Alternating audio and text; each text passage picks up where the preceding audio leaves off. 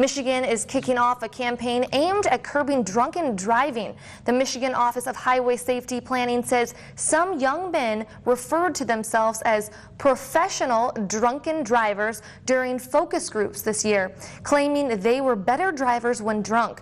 The new campaign being unveiled today aims to dispel those perceptions. The campaign includes TV ads and billboards. It comes as nearly 160 law enforcement agencies in 26 counties begin stepped-up drunken driving patrols through September. It seems to go in the age group. Like the press release that came out showed that 80% of the drunk driving arrests are on men, and 40% of that 80% are between the ages of 21 and 34. So drunk driving is a problem nationwide. It is a problem in our community. However, our drunk driving arrests over the year due to enforcement and education have really decreased.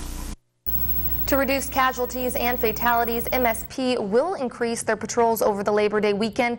Trooper Wood says if you want to drink over the holiday weekend or drink anytime, that is that you must remember to get yourself a designated driver, whether that is a friend or a cab.